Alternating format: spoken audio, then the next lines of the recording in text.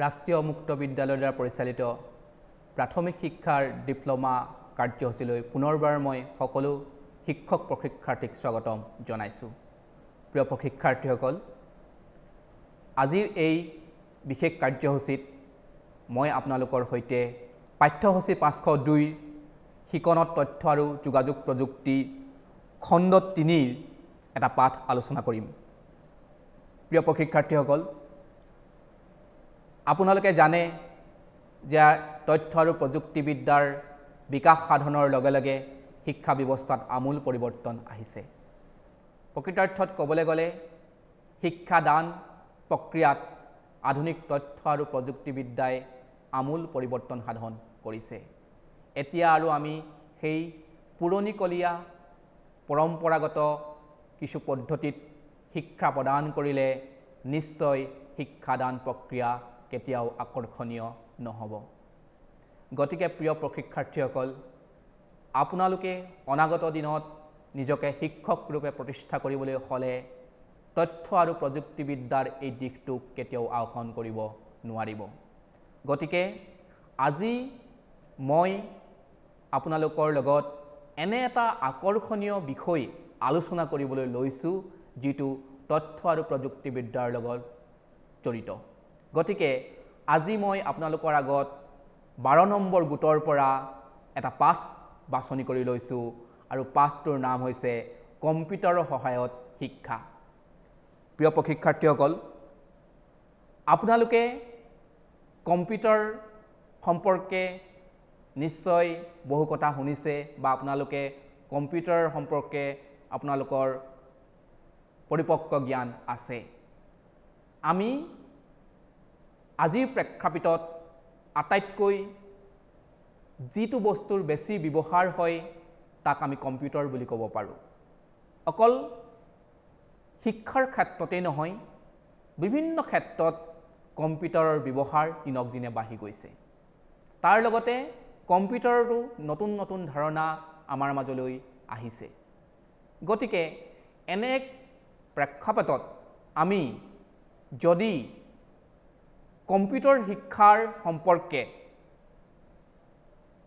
জ্ঞান লাভ নকৰোঁ বা এই সম্পৰ্কে আমি বিচাৰ বিবেচনা নকৰোঁ, তেতিয়াহ'লে আমি আজিৰ যিটো প্ৰচলিত শিক্ষা ব্যৱস্থাৰ পৰা বহুদূৰ পিছ পৰি যাব লাগিব। গতিকে প্ৰিয় প্ৰশিক্ষাৰ্থীসকল, কম্পিউটাৰৰ জৰিয়তে কেনেকৈ শিক্ষা আহৰণ কৰিব পাৰি বা কম্পিউটাৰৰ সহায়ত আমি ছাত্ৰ ছাত্ৰীসকলক কেনেকৈ শিক্ষা প্ৰদান কৰিব পাৰোঁ, সেয়াই হৈছে আমাৰ আজিৰ পাঠটোৰ মূল আলোচ্য বিষয়।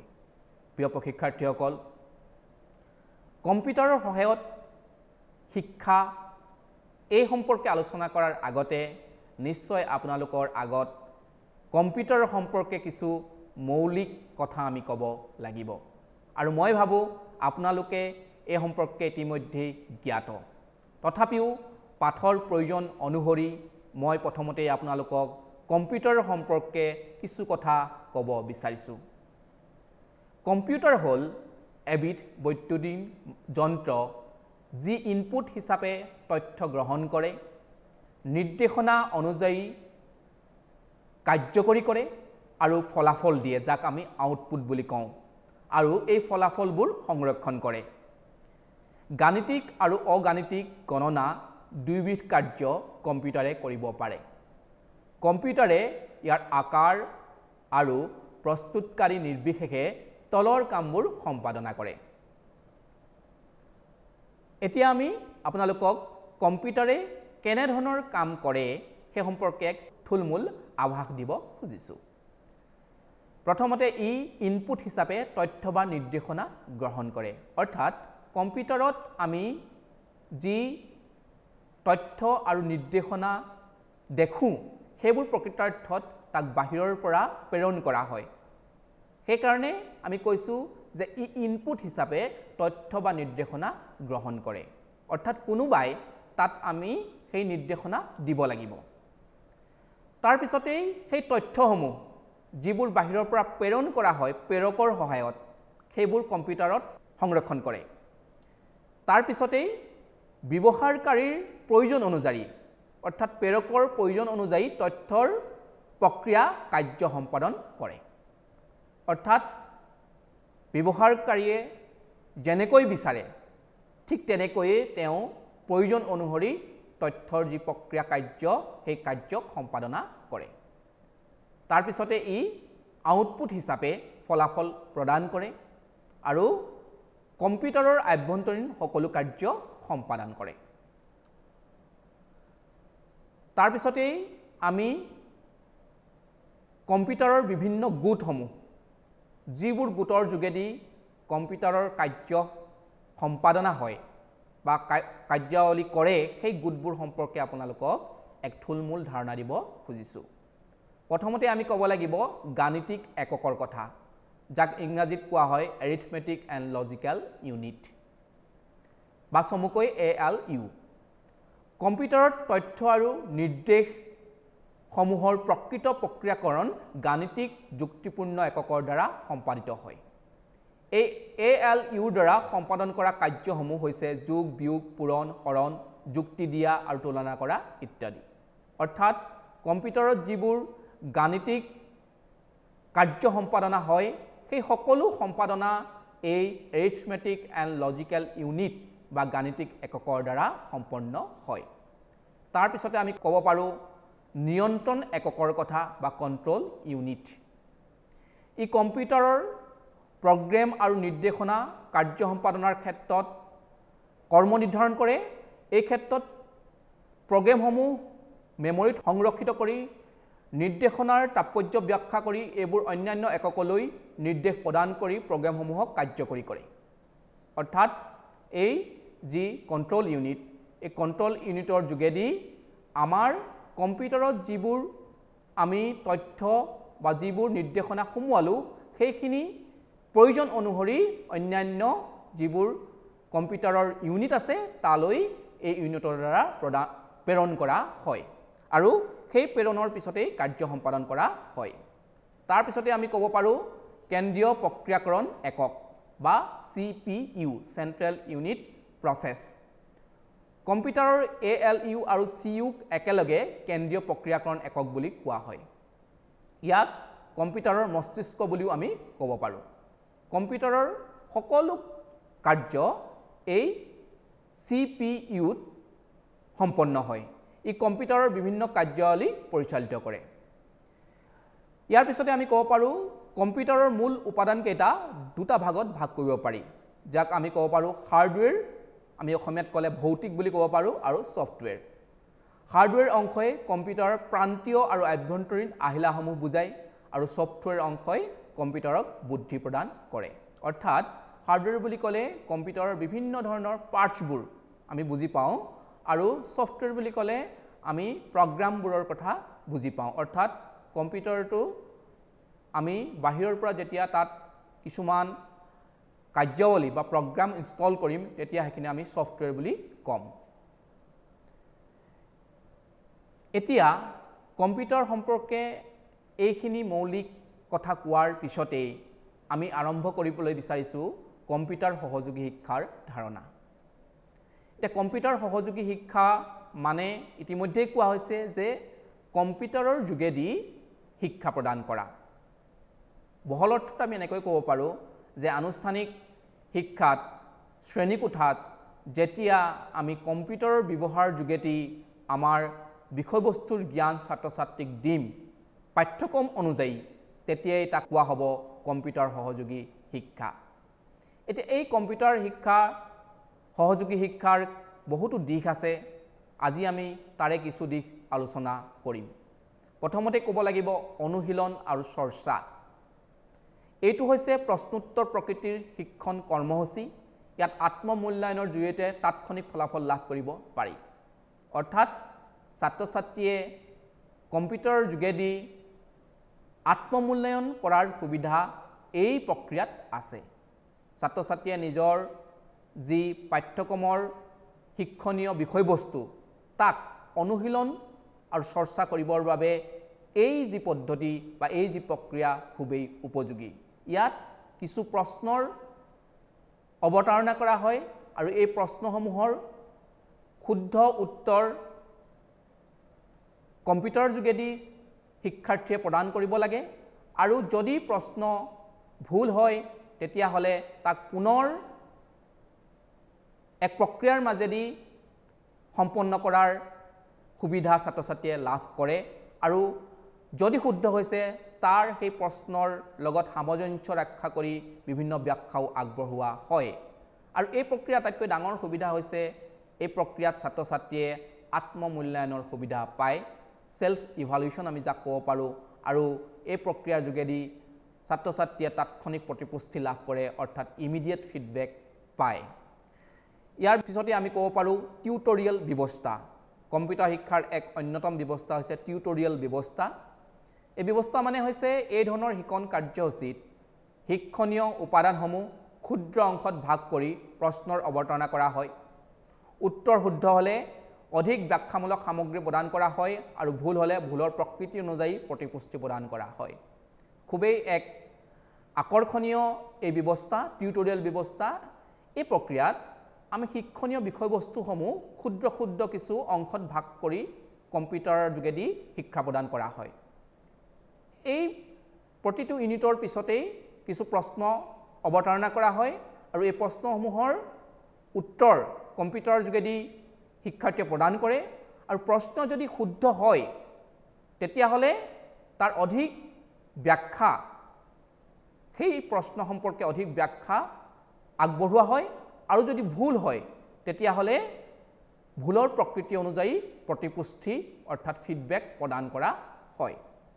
গতিকে এই ব্যৱস্থাৰ যোগেদি ছাত্ৰ-ছাত্ৰীয়ে এক আত্মমূল্যায়নৰ যোগেদি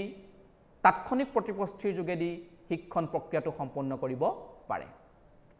ইয়াৰ পিছতে আমি ক'ব লাগিব তথ্য বিশ্লেষণ বা ডাটা এনালাইসিস এই ব্যৱস্থাত পৰীক্ষামূলক তথ্যৰ বিশ্লেষণ আৰু প্ৰাপ্ত ফলাফল সংখ্যা বা লেখ চিত্ৰৰ ৰূপত লাভ কৰিবৰ বাবে কম্পিউটাৰ ব্যৱহাৰ কৰা হয় আমি বিভিন্ন ধৰণৰ পৰিসংখ্যা বিজ্ঞানৰ বিভিন্ন ধৰণৰ বিষয়বস্তুৰ ক্ষেত্ৰত এই তথ্য বিশ্লেষণ পদ্ধতি বা প্ৰক্ৰিয়া আমি কম্পিউটাৰৰ যোগেদি ব্যৱহাৰ কৰিব পাৰোঁ ইয়াৰ পিছতে আমি ক'ব পাৰোঁ অন্য এটা প্ৰক্ৰিয়াৰ কথা যিটো প্ৰক্ৰিয়া হৈছে প্ৰতিকল্প ইয়াৰ যোগেদি কম্পিউটাৰ ভিত্তিক প্ৰতিকল্পসমূহ হৈছে কোনো প্ৰক্ৰিয়াৰ আৰ্হি অনুসৰণ ইয়াৰ জৰিয়তে বাস্তৱ পৰিস্থিতি সৃষ্টি কৰি শিক্ষাৰ্থীক নিজৰ অভিজ্ঞতাৰ পৰা জ্ঞান লাভৰ সুযোগ প্ৰদান কৰা হয় অৰ্থাৎ এই প্ৰতিকল্পৰ যোগেদি ছাত্ৰ-ছাত্ৰীৰ সন্মুখত এক বাস্তৱ পৰিস্থিতিৰ কৃত্ৰিমভাৱে সৃষ্টি কৰা হয় আৰু তাৰ যোগেদি অভিজ্ঞতা লাভৰ যোগেদি জ্ঞান লাভৰ সুযোগ প্ৰদান কৰা হয় তাৰ পিছতে আমি অন্য এটা প্ৰক্ৰিয়াৰ কথা ক'ব পাৰোঁ যাক কোৱা হয় মডেলিং ই হৈছে কোনো প্ৰাকৃতিক ঘটনা বা মানৱসৃষ্ট কোনো প্ৰক্ৰিয়াৰ লগত সাদৃশ্য ৰক্ষা কৰি কোনো তাত্ত্বিক মডেল তৈয়াৰ কৰা পদ্ধতি অৰ্থাৎ আমাৰ যিকোনো প্ৰাকৃতিক ঘটনা বা মানৱসৃষ্ট ঘটনাৰ লগত সাদৃশ্য ৰক্ষা কৰাকৈ আমি কিছু তাত্ত্বিক মডেল সৃষ্টি কৰি কম্পিউটাৰৰ যোগেদি উপস্থাপন কৰা হয় আৰু এই মডেলৰ যোগেদি ছাত্ৰ-ছাত্ৰীয়ে প্ৰকৃত জ্ঞান লাভ কৰিবলৈ সক্ষম হয় তাৰ পিছতে আমি অন্য এটা ব্যৱস্থাৰ কথা কম্পিউটাৰ যোগেদি শিক্ষাৰ ক্ষেত্ৰত ক'ব পাৰোঁ সেয়া হৈছে তথ্যৰ সংৰক্ষণ আৰু পুনৰুদ্ধাৰ বৃহৎ তথ্য ভাণ্ডাৰৰ সহায়ত কম্পিউটাৰে কিতাপৰ তুলনাত এক চহকী তথ্যৰ পৰিৱেশ বা ডাটাবেছ প্ৰদান কৰে নতুন তথ্যৰ সংযোগৰ সুবিধাৰ বাবে ইয়াৰ পৰিসৰ অধিক বিস্তৃত আমি এতিয়াৰ যিটো যুগ ইণ্টাৰনেটৰ যুগত আমাক এখন কিতাপতকৈও কম্পিউটাৰৰ যোগেদি আমি অধিক তথ্য লাভ কৰিব পাৰোঁ গতিকে ই এক বৃহৎ তথ্য ভাণ্ডাৰ বুলি কোৱা হৈছে যিকোনো তথ্যই আমাৰ শিক্ষা গ্ৰহণৰ ক্ষেত্ৰত বা শিক্ষণীয় বিষয়বস্তুৰ ক্ষেত্ৰত প্ৰয়োজন হোৱা যিকোনো তথ্য আমি ক্ষিপ্ৰতাৰে সেয়াও এক সুবিধা খুব ক্ষিপ্ৰতাৰে আমি এই কম্পিউটাৰৰ যোগেদি আমি বা কম্পিউটাৰ সহায়ক শিক্ষাৰ যোগেদি আমি আহৰণ কৰিব পাৰোঁ গতিকে তথ্যৰ সংৰক্ষণ আৰু পুনৰুদ্ধাৰ এই দুইটা যি প্ৰক্ৰিয়া এই প্ৰক্ৰিয়া কম্পিউটাৰ সহায়ক শিক্ষাৰ এই ক্ষেত্ৰত আমি ব্যৱহাৰ কৰিব পাৰোঁ। ইয়াৰ পিছতে আমি কম্পিউটাৰ শিক্ষাৰ বা কম্পিউটাৰৰ সহায়ত শিক্ষাৰ বিভিন্ন ধৰণৰ যিবোৰ দিশ আছে সেইবোৰ আলোচনা কৰাৰ পিছত আমি কম্পিউটাৰ সহযোগী শিক্ষাৰ পৰিকল্পনা সম্পৰ্কে আলোচনা কৰাটো উচিত হ'ব। প্ৰিয় প্ৰশিক্ষাৰ্থীসকল, প্ৰকৃতাৰ্থত ক'বলৈ গ'লে কম্পিউটাৰ সহায়ত শিক্ষা প্ৰদান কাৰ্যসূচীটো এক জটিল প্ৰক্ৰিয়া। এই জটিল প্ৰক্ৰিয়াটো সম্পন্ন কৰিবলৈ হ'লে প্ৰতিজন শিক্ষক অথবা প্ৰতিজন পৰিকল্পনাকাৰীক লাগিব সুনিৰ্দিষ্ট জ্ঞান। এইসমূহ যিবোৰ বিষয় কম্পিউটাৰ সহযোগী শিক্ষাৰ পৰিকল্পনাৰ লগত জড়িত হৈ আছে তাক আমি এনেদৰে আলোচনা কৰিব পাৰোঁ। প্ৰথমতেই পাঠ পৰিকল্পনা, অৰ্থাৎ কম্পিউটাৰৰ যোগেদি বা কম্পিউটাৰৰ সহায়ত আমি যি পাঠ প্ৰদান কৰিম তাৰ পূৰ্ব পৰিকল্পনা খুবেই প্ৰয়োজন। এটা কথা এইডোখৰতে উল্লেখ কৰাটো উচিত হ'ব যে কম্পিউটাৰৰ সহায়ত শিক্ষা প্ৰদান কৰাটো যেনেকৈ এক জটিল প্ৰক্ৰিয়া তেনেকৈ ই খুব এক সেন্সিটিভ প্ৰক্ৰিয়া। গতিকে এই প্ৰক্ৰিয়াৰ যোগেদি আমি শিক্ষা গ্ৰহণ কৰাৰ পূৰ্বে পাঠ পৰিকল্পনা কৰাটো খুবেই প্ৰয়োজন। তাৰ পিছত আমি পাঠৰ উদ্দেশ্য সম্পৰ্কে সঠিক বিৱৰণ আমি দিব লাগিব, অৰ্থাৎ কি উদ্দেশ্যৰে পাঠটো সন্নিৱিষ্ট কৰা হৈছে সেই সম্পৰ্কে সঠিক যি বিৱৰণ তাক আমি দিব লাগিব।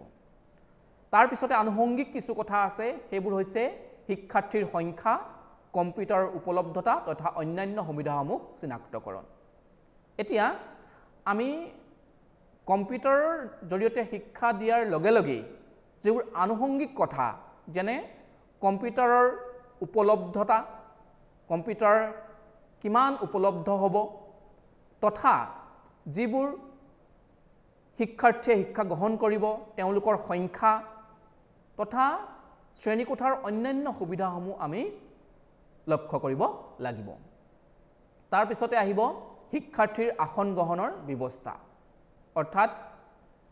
কম্পিউটাৰৰ সহায়ত শিক্ষা গ্ৰহণ কৰাৰ লগে লগে শিক্ষাৰ্থীক আমি পৰিকল্পিত আৰু পদ্ধতিগতভাৱে আসনৰ ব্যৱস্থা কৰিব লাগিব, নহ'লে তেওঁলোকে শ্ৰেণীকোঠাৰ প্ৰতি আকৰ্ষণ অনুভৱ নকৰিব আৰু আমি যি উদ্দেশ্যৰে শিক্ষা প্ৰদান কৰিব বিচাৰিছোঁ তাতো শিক্ষকসকল সফল নহ'ব। গতিকে শ্ৰেণীকোঠাত যি বহাৰ ব্যৱস্থা বা আসন গ্ৰহণৰ ব্যৱস্থা তাৰ এক সুনিৰ্দিষ্ট পদ্ধতি লাগিব। ইয়াৰ পিছতে আমি কম্পিউটাৰ শিক্ষাৰ প্ৰয়োগকৰণৰ কৌশল সম্পৰ্কে কিছু কথা আলোচনা কৰিব লাগিব। প্ৰথমতে আমি ক'ব পাৰোঁ যি কৌশল সেয়া হৈছে বক্তৃতা কৌশল। শিক্ষকে ইয়াৰ জৰিয়তে বিষয়বস্তু বিস্তৃতভাৱে কম্পিউটাৰৰ সহায়ত আলোচনা কৰে। শিক্ষাৰ্থীয়ে কম্পিউটাৰৰ ব্যৱহাৰৰ সুযোগ নাপায়। এই ব্যৱস্থাৰ এক উল্লেখযোগ্য বৈশিষ্ট্য হৈছে যে ইয়াত শিক্ষকে এক নিৰ্দিষ্ট বক্তৃতাৰ মাধ্যমেৰে পাঠ প্ৰদান কৰে আৰু কম্পিউটাৰৰ যোগেদি সেই পাঠসমূহ বিস্তৃতভাৱে ছাত্ৰ ছাত্ৰীৰ আগত উপস্থাপন কৰে। কিন্তু এই প্ৰক্ৰিয়াত ছাত্ৰ ছাত্ৰীয়ে অংশগ্ৰহণৰ সুবিধা নাপায় আৰু ছাত্ৰ ছাত্ৰীয়ে কম্পিউটাৰ ব্যৱহাৰৰ কোনো সুবিধা নাপায়। ইয়াৰ পিছতে আমি ক'ব লাগিব সহযোগিতামূলক শিক্ষা বা কোঅপাৰেটিভ এডুকেশ্যন। শিক্ষাৰ্থীয়ে দলীয়ভাৱে কম্পিউটাৰৰ জৰিয়তে শিক্ষা গ্ৰহণৰ সুবিধা পায়। এই প্ৰক্ৰিয়াৰ এক উল্লেখযোগ্য বৈশিষ্ট্য হৈছে যে প্ৰশিক্ষাৰ্থীসকলে বা শিক্ষাৰ্থীসকলে দলীয়ভাৱে ৫-৬ জন, এটা দলত ৫-৬ জনকৈ কম্পিউটাৰ ব্যৱহাৰৰ সুযোগ পায় আৰু ইয়াৰ যোগেদি শিক্ষাৰ্থীসকলে শিক্ষা দান প্ৰক্ৰিয়াত অংশগ্ৰহণৰ এক সুবিধা পায়। তাৰ পিছতে আছে আত্মনিয়ন্ত্ৰিত কৌশল। এই কৌশলৰ যোগেদি প্ৰত্যেক শিক্ষাৰ্থীয়ে কম্পিউটাৰ ব্যৱহাৰৰ সুবিধা লাভ কৰে, অৰ্থাৎ ই সম্পূৰ্ণৰূপে এক শিক্ষাৰ্থীকেন্দ্ৰিক ব্যৱস্থা য'ত শিক্ষাৰ্থীয়ে আত্মনিয়ন্ত্ৰিত এক কৌশলৰ যোগেদি কম্পিউটাৰ ব্যৱহাৰৰ সুযোগ পায় আৰু শিক্ষা গ্ৰহণৰ সুযোগ পায়। এই প্ৰক্ৰিয়া খুবেই আকৰ্ষণীয় আৰু ছাত্ৰ ছাত্ৰীৰ বাবে উপযোগী, কাৰণ এই প্ৰক্ৰিয়াৰ যোগেদি শিক্ষাৰ্থীয়ে যাক কোৱা হয় ছেল্ফ লাৰ্ণিং বা আত্ম শিকনৰ সুবিধা পায় আৰু এই প্ৰক্ৰিয়াত ক্ষিপ্ৰতাৰে প্ৰতিপুষ্টিৰ ব্যৱস্থাও আছে অৰ্থাৎ ইমিডিয়েট ফিডবেকৰো ব্যৱস্থা আছে গতিকে ছাত্ৰ ছাত্ৰীয়ে আত্মশিকনৰ যোগেদি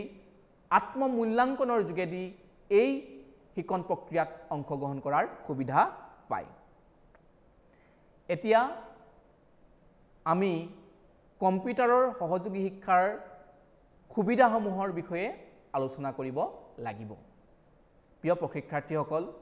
আপোনালোকক ইমান সময়ে মই কম্পিউটাৰৰ সহায়ত শিক্ষাৰ বিভিন্ন দিশবোৰ আলোচনা কৰিলোঁ সেই দিশসমূহতেই প্ৰতিফলিত হৈছে ইয়াৰ বিভিন্ন সুবিধাসমূহৰ কথা গতিকে কম্পিউটাৰৰ সহযোগী শিক্ষাৰ সুবিধাসমূহ আমি এনেদৰে আলোচনা কৰিব পাৰোঁ ই ব্যক্তিকেন্দ্ৰিক নীতি পালন কৰি চলে আমি যাক কোৱা হয় ইণ্ডিভিজুৱেলাইজড এক এয়া সিস্টেম বা প্ৰক্ৰিয়া য'ত শিক্ষাৰ্থীয়ে নিজে শিক্ষা গ্ৰহণৰ এক সুবিধা লাভ কৰে তাৰ পিছতে আমি ক'ব পাৰোঁ শিক্ষাৰ্থীয়ে অৰ্থপূৰ্ণভাৱে আন্তঃকাৰ্য সম্পাদন কৰি কঠিনতাসমূহ দূৰ কৰাৰ সুবিধা পায় যিহেতু এটা এয়া আত্মশিকন প্ৰক্ৰিয়া গতিকে যিবোৰ জটিলতা শিক্ষা গ্ৰহণ প্ৰক্ৰিয়াত দেখা দিয়ে বা বিষয়বস্তুৰ ক্ষেত্ৰত যিবোৰ জটিলতা দেখা দিয়ে তাক নিজৰ জ্ঞান বুদ্ধি খটুৱাই ছাত্ৰ ছাত্ৰীয়ে সমাধান কৰাৰ সুবিধা পায় তাৰ পিছত আমি ক'ব লাগিব ক্ৰমান্বয়ে শিক্ষণীয় অভিজ্ঞতাৰ সমস্যাসমূহৰ সমাধানৰ পথ নিৰ্ণয় কৰিব পাৰে আৰু যেতিয়া এই সমস্যাসমূহ উপলব্ধি কৰিব পৰা হয় আত্মমূল্যায়নৰ যোগেদি তেতিয়া তাৰ উপায় ছাত্ৰ ছাত্ৰীৰ সন্মুখত থিয় দিয়ে গতিকে ই খুব ফলপ্ৰসূ আৰু বৈজ্ঞানিক এক ব্যৱস্থা আৰু আধুনিক শিক্ষা ব্যৱস্থাৰ ধ্যান ধাৰণেৰে পৰিপুষ্ট এক প্ৰক্ৰিয়া তাৰ পিছতে আমি ক'ব পাৰোঁ বাস্তৱ জীৱনৰ ঘটনাসমূহৰ লগত সংগতি ৰাখি শিক্ষাৰ্থীয়ে শৈক্ষিক দিশৰ প্ৰমেয় যাক ইংৰাজীত হাইপথেচিছ বুলি কোৱা হয় লগতে বিভিন্ন ধাৰণাসমূহ পৰীক্ষামূলকভাৱে নিৰ্ণয় কৰি শিক্ষণীয় আৰ্হি গঠন কৰিব পাৰে অৰ্থাৎ জীৱনৰ বিভিন্ন ঘটনাসমূহৰ লগত সংগতি ৰাখি শিক্ষাৰ্থীয়ে বিভিন্ন ধৰণৰ অনুধাৱন বা হাইপথেচিছৰ লগতে বিভিন্ন ধাৰণাসমূহ পৰীক্ষামূলকভাৱে নিৰ্ণয় কৰি শিক্ষণীয় আৰ্হি গঠন কৰাৰ এক সুবিধা এই ব্যৱস্থাত লাভ কৰে বাস্তৱ জীৱনৰ আমাৰ যিবোৰ সমস্যা আছে এই সমস্যাসমূহৰ সমাধানৰ কি সম্ভাৱ্য উপায় বা সমাধান থাকিব পাৰে এইসমূহ উপলব্ধি কৰাত এই ব্যৱস্থাই সহায় কৰে আৰু এই উপলব্ধি অহাৰ পিছতেই পৰীক্ষামূলকভাৱে শিক্ষণীয় কেনে আৰ্হি ব্যৱহাৰ কৰিলে এই প্ৰক্ৰিয়াত সফলতা অৰ্জন কৰিব পাৰি সেই সম্পৰ্কে শিক্ষাৰ্থীয়ে জ্ঞান লাভ কৰে তাৰ পিছতে আমি উল্লেখ কৰিব লাগিব প্ৰয়োজনীয় তথ্য তাৎক্ষণিকভাৱে লাভ কৰিব পাৰি এক ডাঙৰ কম্পিউটাৰ শিক্ষাৰ সুবিধা যে আমি যিকোনো তথ্য তাৎক্ষণিকভাৱে লাভ কৰিব পাৰোঁ আমি কোনো পুথিভঁৰাল বা কোনো অন্য ধৰণৰ ব্যৱস্থাৰ মাজলৈ নগৈ তাৎক্ষণিকভাৱে আমি যিকোনো তথ্য এই ব্যৱস্থাৰ যোগেদি লাভ কৰিব পাৰোঁ সেইকাৰণে কম্পিউটাৰ সহায়ত শিক্ষাই এক নতুন জাগৰণৰ সৃষ্টি কৰিছে ইয়াৰ পিছতে আমি ক'ব পাৰোঁ শিক্ষাৰ্থীয়ে তাৎক্ষণিকভাৱে প্ৰতিপুষ্টি লাভ কৰে যাক ইমিডিয়েট ফিডবেক বুলি কোৱা হয় যে শিক্ষাৰ্থীয়ে যি শিকিছে যি তেওঁলোকে পাৰদৰ্শিতা দেখাইছে তাৰ প্ৰতিপুষ্টি তেওঁলোকে লগালগ এই ব্যৱস্থাৰ যোগেদি লাভ কৰে যিটো আমাৰ প্ৰচলিত শিক্ষা ব্যৱস্থাত খুবেই প্ৰয়োজন যে শিক্ষাৰ্থীয়ে যদি প্ৰকৃতাৰ্থত প্ৰতিপুষ্টি লাভ নকৰে তেওঁলোকে তেতিয়া শিক্ষা গ্ৰহণ প্ৰক্ৰিয়াৰ প্ৰতি আকৰ্ষণ অনুভৱ নকৰে গতিকে তেওঁলোকৰ ভুলবোৰ আৰু তেওঁলোকে কৰা শুদ্ধবোৰ সকলো বিচাৰ কৰি যেতিয়া প্ৰতিপুষ্টি লাভ কৰে তেতিয়া তেওঁলোক শিক্ষা গ্ৰহণৰ প্ৰতি অধিক আগ্ৰহান্বিত হয় তাৰ পিছতে শিক্ষণীয় পদ্ধতিৰ বিকাশ সাধন কৰে এতিয়া আমি যিমানবোৰ শিক্ষণীয় পদ্ধতি আছে আমি ইতিমধ্যেই কিছু উল্লেখ কৰিছোঁ যে বক্তৃতা পদ্ধতি বা অন্য যিকোনো ধৰণৰ পদ্ধতি এই কম্পিউটাৰে নতুন মাত্ৰা প্ৰদান কৰে অৰ্থাৎ আমি যিকোনো প্ৰচলিত পৰম্পৰাগত শিক্ষণীয় পদ্ধতিক এক নতুন মাত্ৰা কম্পিউটাৰৰ সহায়ত দিব পাৰোঁ কম্পিউটাৰৰ সহায়ত আমি বিভিন্ন ধৰণৰ শ্ৰব্য বা বিভিন্ন ধৰণৰ অডিঅ' ভিজুৱেল ব্যৱস্থাৰে আমি শিক্ষাৰ্থীৰ সন্মুখত যিবোৰ শিক্ষণীয় বিষয়বস্তু অধিক মনোগ্ৰাহী হিচাপে উপস্থাপন কৰিব পাৰোঁ। তাৰ পিছতে আমি ক'ব পাৰোঁ শিক্ষকে শৈক্ষিক দিশৰ কঠিন সমস্যাসমূহ সমাধান কৰাত ছাত্ৰ ছাত্ৰীক সহায় কৰে। অৰ্থাৎ শৈক্ষিক দিশত যিবোৰ কঠিন সমস্যা ছাত্ৰ ছাত্ৰীয়ে সন্মুখীন হয়, ছাত্ৰ ছাত্ৰীয়ে নিজৰ চেষ্টাৰ যোগেদি, আত্মবিশ্লেষণৰ যোগেদি আৰু এক আত্মশিকনৰ যোগেদি এই সমস্যাসমূহ সমাধান কৰিবলৈ কম্পিউটাৰ শিক্ষাই আমাক সহায় কৰে। প্ৰিয় প্ৰশিক্ষাৰ্থীসকল, আমি কিছু সুবিধাৰ কথা আপোনালোকক উল্লেখ কৰিছোঁ, কিন্তু কম্পিউটাৰ সহায়ত শিক্ষাৰ বহু সীমাবদ্ধতাও আছে, যিখিনি আমি পাঠ অনুসৰি আপোনালোকৰ আগত এতিয়া আলোচনা কৰিব খুজিছোঁ। প্ৰথমতে ক'ব লাগিব ই সকলোৰে বাবে সহজতে উপলব্ধ নহয়। অৰ্থাৎ এতিয়াও আমাৰ সমাজত বা আমাৰ শিক্ষা ব্যৱস্থাত যিকোনো ধৰণৰ সংশ্লিষ্ট বিভাগেই হওক, যিকোনো ধৰণৰ শিক্ষাৰ লগত জড়িত প্ৰতিষ্ঠানে এতিয়াও কম্পিউটাৰ সকলোৰে বাবে উপলব্ধ কৰিব পৰা নাই,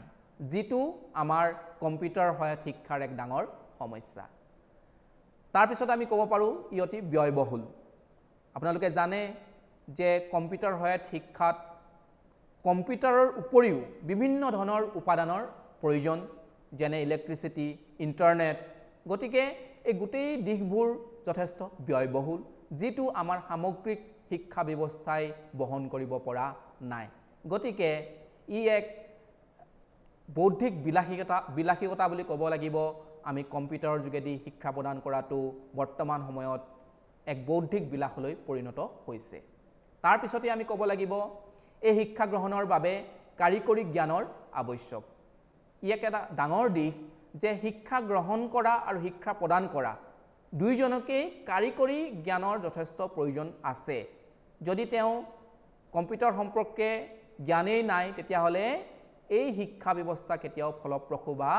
কেতিয়াও লাভান্বিত হ'ব নোৱাৰে। তাৰপিছতে আমি ক'ব পাৰোঁ ব্যক্তি বিভিন্নতাত গুৰুত্ব দিয়া নহয়। আমি যাক কওঁ ইণ্ডিভিজুৱেল ডিফাৰেঞ্চেছ, আজিৰ শিক্ষা ব্যৱস্থাত এক খুব আলোচ্য বিষয়। কম্পিউটাৰ যোগেদি শিক্ষাত এই দিশটোত সিমান গুৰুত্ব দিয়া নহয় বা গুৰুত্ব দিয়াত অসুবিধা আছে। সেইকাৰণে বহু ক্ষেত্ৰত ই শিক্ষাৰ আধুনিক ধ্যান ধাৰণাৰ পৰিপন্থী বুলিও কোৱা হয়। তাৰপিছতে আমি ক'ব লাগিব এই শিক্ষা উপযুক্তভাৱে প্ৰয়োগ আৰু ব্যৱহাৰ কৰিব নোৱাৰিলে বিফল হোৱাৰ সম্ভাৱনাই বেছি। আমি ইতিমধ্যে কৈছোঁ কম্পিউটাৰৰ সহায়ত শিক্ষা এক জটিল শিক্ষা ব্যৱস্থা। এই শিক্ষা ব্যৱস্থা তেতিয়াহে সফল হ'ব যেতিয়া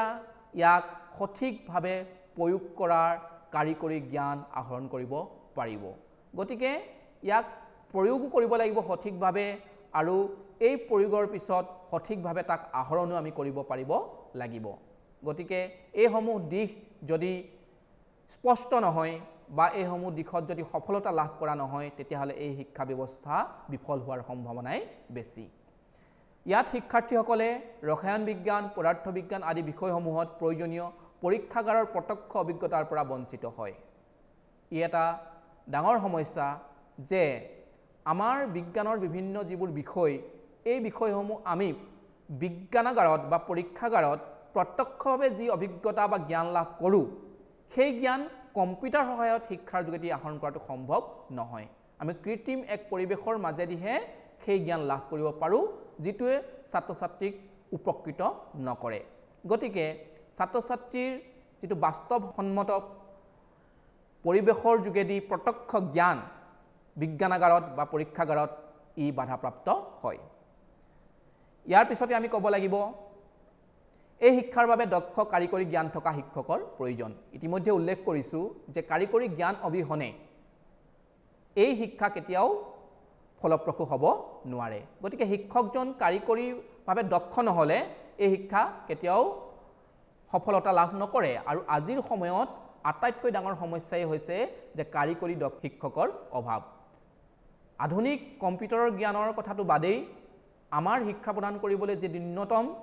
জ্ঞানৰ প্ৰয়োজন হয় শ্ৰেণীকোঠাত, সেই জ্ঞানৰো অভাৱ বহু শিক্ষকৰ দেখা যায় একমাত্ৰ প্ৰশিক্ষণৰ অভাৱৰ কাৰণে। গতিকে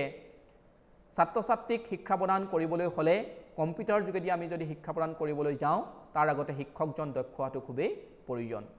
তাৰ পিছতে আমি ক'ব লাগিব এই শিক্ষাত শিক্ষণীয় বিষয়বস্তুসমূহ সময়ে সময়ে সলনি কৰি থকাটো এক জটিল আৰু ব্যয়বহুল প্ৰক্ৰিয়া আমি ক'ব বিচাৰিছোঁ যে শিক্ষা প্ৰক্ৰিয়াটো এটা গতিশীল প্ৰক্ৰিয়া পাঠ্যক্ৰম সময়ে সময়ে পৰিৱৰ্তন হৈ থাকে পাঠ্যক্ৰমৰ বিভিন্ন বিষয়বস্তুসমূহ আমি প্ৰয়োজন অনুসৰি সময়ৰ প্ৰয়োজন অনুসৰি আৰু ছাত্ৰ ছাত্ৰীৰ প্ৰয়োজন অনুসৰি পৰিৱৰ্তন কৰিব লগা হয় গতিকে কম্পিউটাৰ সহায়ত শিক্ষাত ই এক ডাঙৰ সমস্যা হয় যে আমি যেতিয়া নতুন পাঠ্যক্ৰম সন্নিৱিষ্ট কৰিম বা নতুন পাঠ্যক্ৰমত নতুন কিছু বিষয়বস্তু সন্নিৱিষ্ট কৰিম তেতিয়া আমি কম্পিউটাৰ সহায়ত শিক্ষা সম্পূৰ্ণ ব্যৱস্থাটো নতুন এক প্ৰক্ৰিয়াৰ মাজতে আগবঢ়াই নিব লাগিব যি খুব ব্যয়বহুল আৰু খুব জটিল ৰূপে পৰিগণিত হয় গতিকে আমি এই প্ৰক্ৰিয়াটো হঠাতেই বা খুব ক্ষিপ্ৰতাৰে পৰিৱৰ্তন কৰাত বাধা আহি পৰে গতিকে প্ৰিয় প্ৰশিক্ষাৰ্থীসকল কম্পিউটাৰৰ সহায়ত শিক্ষাৰ এই অসুবিধাসমূহ আমি দেখিবলৈ পাওঁ কিন্তু তৎসত্ত্বেও আমি ক'ব লাগিব যে আধুনিক ধ্যান ধাৰণাৰে বিজ্ঞানসন্মত এক পৰিৱেশৰ মাজত যদি আমি শিক্ষা প্ৰদান কৰিব লগা হয় তেতিয়াহ'লে কম্পিউটাৰৰ সহায়ত শিক্ষা আমি কেতিয়াও অগ্ৰাহ্য কৰিব নোৱাৰোঁ কিন্তু তাৰ বাবে লাগিব আমাক সঠিক পৰিকল্পনা কাৰিকৰী দক্ষতা আৰু আটাইতকৈ বেছি যি বস্তুৰ প্ৰয়োজন হৈছে সেয়া হৈছে আমাৰ আধুনিক বিজ্ঞানসন্মত শিক্ষাৰ প্ৰতি লাগিব এক সঠিক মনোভাৱ গতিকে প্ৰিয় প্ৰশিক্ষাৰ্থীসকল আজিৰ এই পাঠটোৰ যোগেদি মই আপোনালোকক কম্পিউটাৰ সহায়ত শিক্ষা সম্পৰ্কে এক থুলমূল আভাস দিবলৈ যত্ন কৰিলোঁ স্থানান্তৰত এই সম্পৰ্কে ইয়াৰ লগত সংলগ্ন বিভিন্ন পাঠ আমি আলোচনা কৰিম আজি পাঠ মই ইমানতে সামৰণি মাৰিলোঁ নমস্কাৰ